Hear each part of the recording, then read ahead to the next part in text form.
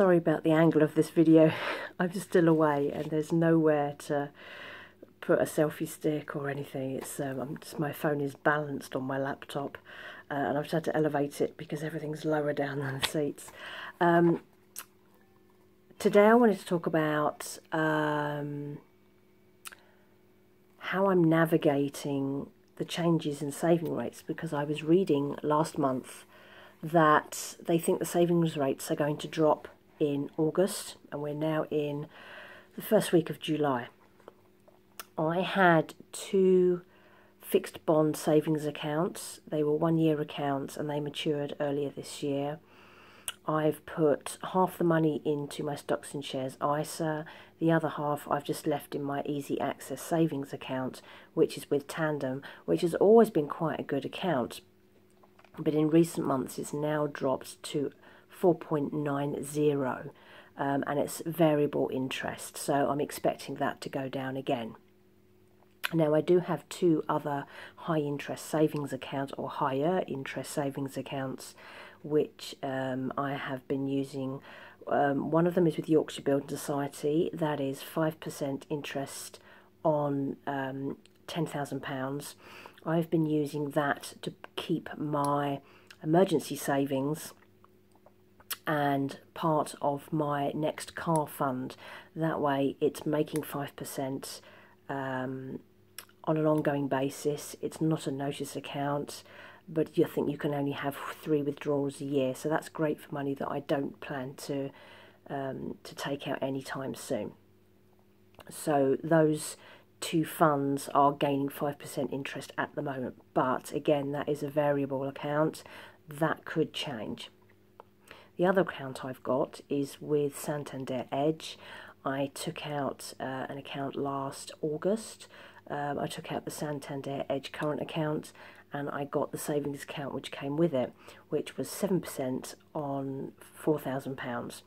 That matures in August. It'll have done its year, and then I'm going to have to find out what I'm going to do with that £4,000, which is going to be around about the time that those interest rates are going to drop. Now, there aren't really any good fixed rate accounts out there at the moment. Locking away your money for a long amount of time doesn't seem to be a very profitable thing to do at the moment. I'm also at a point where, because I have invested some of my savings into my pension account and into my stocks and shares ISA, those are non-accessible accounts, and I still need to know that I have some accessible money in case something does happen. I don't want to get myself down to a 0 point and something happens, like I lose one of my jobs, my rent goes up, there's a problem with the car, and I don't have any way of accessing instant money, which is what I like about the Tandem account. Now, I'm not going to empty that account completely. I'm going to keep some money in there, but what I've decided to do is use the drip feed method to try and make some more money on some of those accounts. But I need to be careful that I'm not oversubscribing myself and then ending up with no money. So what I'm doing is I am taking the money from my Tandem, which is earning 4.90, and then in incremental amounts in regular saver accounts, I am going to reinvest it into other savings accounts which have higher interest rates. Now, these are regular savers. These are all fixed interest accounts. They are all 6-month or 1-year accounts only. So there's only a small amount of money going into them each month, but it's still making money. So the first one I took out is actually a 6-month fixed. It's with Oxbury, who I've never used before.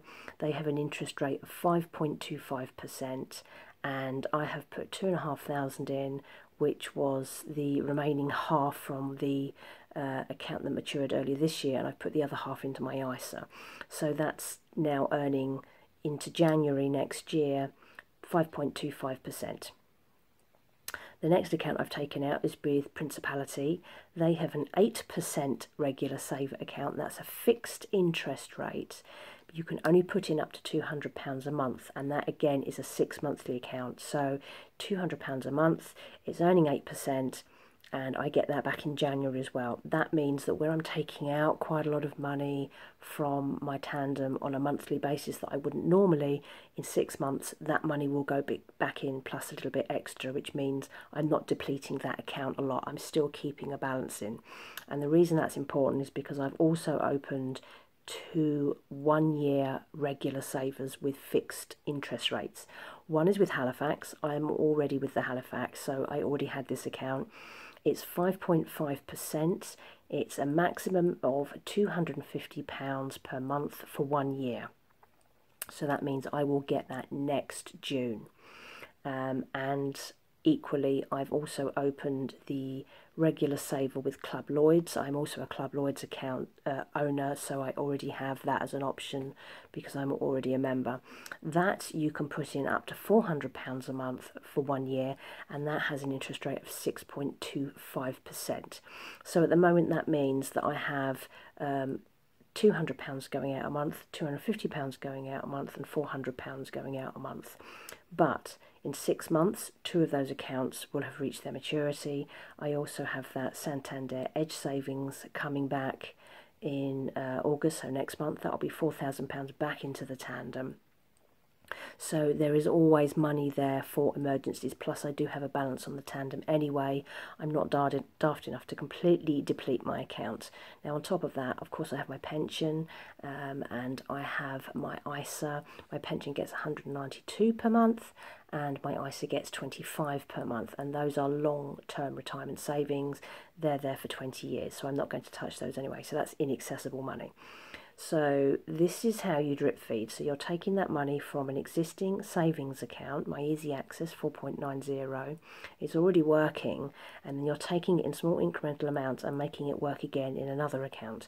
And by using the drip feed method, and there's a drip feed method regular saver calculator on the Money Saving Expert website, and you can see from the screens that I'm going to put up now, I can already see how the drip feed effect increases how that money works. Now it is incremental, it's small amounts of money. There aren't any good long-term accounts at the moment, and there aren't any accounts where I feel safe locking all my money away, because I never know when I'm going to need that money, and you really have to protect yourself from emergencies.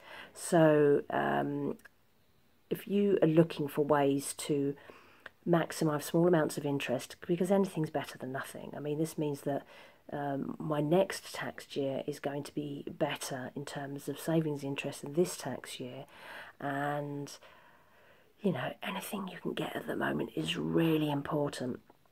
So have a look at that. Have a look at the Money Saving Expert website. There are loads and loads of bank accounts on there. There are some accounts I can't get. So I really wanted the First Direct 8% regular saver. I can't get that, and the same with Chase, and that's because my phone is too old and my smartphone won't accept the apps. So that's a bit of a problem. But this is a really good method. So if you're looking to maximise for small amounts of time in incremental amounts in different places, maybe you already have a couple of these accounts, you're an existing customer, give it a go. It's you know, these accounts won't mature until you won't get the interest until the accounts mature. But if you can wait 6 months, if you can wait a year, if it's extra money that you just want to earn something on, that you just want working for you, give this a go. This is a really good way to earn a few extra quid.